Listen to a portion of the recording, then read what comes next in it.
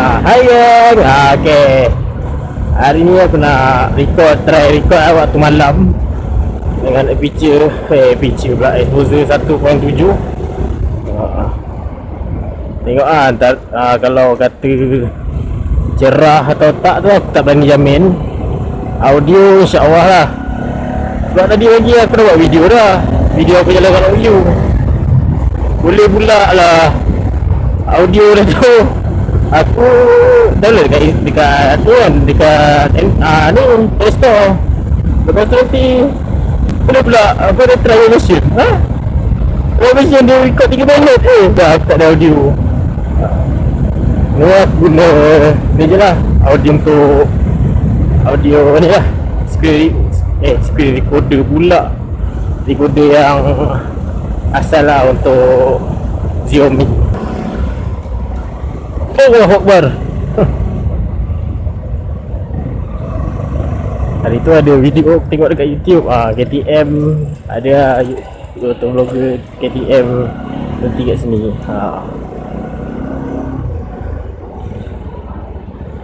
Ayah.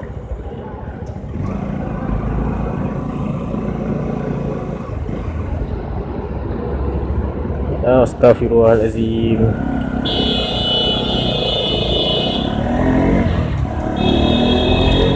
Okey, hari ni aku cadangnya aku nak bincangkan tentang 5 sebab kenapa aku pilih motor ni. Sebab pertama, korang tahu kan, NS200 ni dibawa oleh Modenas.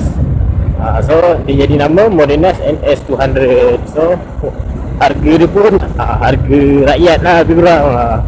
Mampu lah korang nak. Sebelum aku nak beli NS200 ni, aku dah banyak fikir lah nak beli motor yang bertangki ni. Sebelum dia launch kan, aku pun tahu NS200 ni daripada Facebook. Itu pun member aku share. Sebab aku pilih NS200 ni sebab kedua apa lah aduh, sebab aku percaya je nama dia. Sebelum ni memang aku jujur aku tak tahu pun apa tu bajaj. Bajaj kan. Lepas masa keluar je Modenas ni, aku tengok, aku research apa benda bajaj ni, siapa bajaj ni. Lepas tu aku tengok, rupanya dia ni adalah antara pengeluar motor yang terkemuka kat dunia lah. Kalau daripada segi rate jualan, bajaj nombor 3 kat dunia. Itu yang aku tahu lah, kalau salah betulkan lah. Tapi aku pelik kan, kenapa orang Malaysia terlalu macam rasa macam Modenas je tu. Sedangkan orang India, dia keluarkan brand jenama motor dia, dia sokong kau sampaikan track dia guna brand tayar MRF. Walaupun pada aku jujur kan, tayar MRF ni memang banyak kelemahan. Memang licin lah. Memang licin lah. Sampai aku rasa macam aduh, bila bawa tayar hujan tu, aku berani bawa paling laju pun 60. Sebab aku pernah nak tergelincir motor ni. Rasa lah motor kilang, tayar kilang orang kata kan. Lepas tu sebab ketiga aku tarik dengan motor ni, yang aku jadi pilih motor ni, sebabnya teknologi dia. Aku kaji lah sebelum ni teknologi triple spark. Sebab aku suka benda yang sesuatu yang baru tau. Sorry.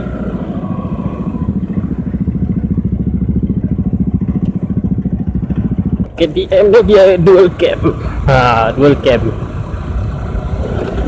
Yang bajaj ni single cam, tapi ada teknologi triple spark. Ada orang kata dia buat triple spark ni sebab nak gantikan twin cam dia lah. So kelebihan triple spark ni, kalau korang tengok video aku sebelum ni, aku ada terangkan sikit lah. Ok, aku terangkan sekali lah. Ok, kelebihan triple spark ni, saya nak cakap dia ada 3 kelebihan. Ok, pertama, penjimatan minyak, full consumption korang. Yang kedua, lebih mesra-alam lah. Yang ketiga, high performance. Ok, start je korang motor. Oh wah, ramainya lah kita. Korang start je motor, dua spark akan hidup. Spark pula ketiga akan hidup sebab tu aku tak ingat sangat, mungkin dalam 60 ke 80 km sejam. Masa tu dia akan tingkatkan performance lah, tingkatkan kelajuan. Oh wah, banjak adalah sebab keempat aku nak beli motor ni. Allah Akbar.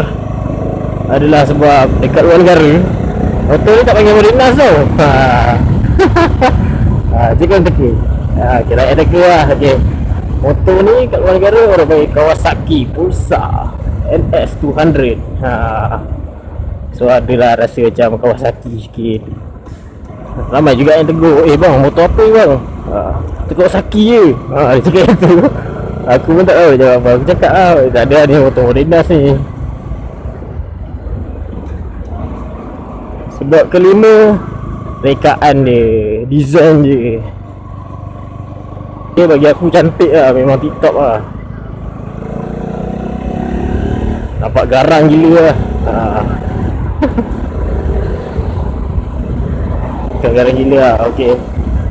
Kalau dekat luar negara, diorang panggil motor ni nakedwolf tau.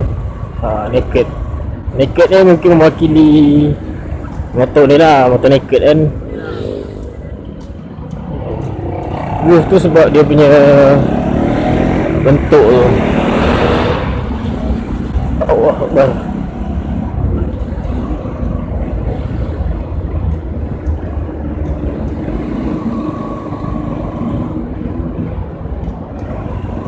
Okay guys, saja sampai situ je kot aku punya letiran kan. Aku sebenarnya nak buat apa ni, video log bahasa Inggeris, tapi aku rasa tak boleh lah. Nanti mengarut aku cakap. Okay guys, jangan lupa kalau dah tonton video aku, untuk menaikkan, bukan menaikkan lah, kira macam untuk memperbaiki aku punya video, kualiti audio dan sebagainya, aku minta korang tolong komen lah, komen. Kalau tak nak like pun tak apa lah, like, lepas tu subscribe. Boleh korang tengok progress aku kat situ. Ok, subscribe dekat sini ya. Sini ke sini? Aku tak ingat lah. Aduh, silap masuk jalan. Ok guys, gerak lu.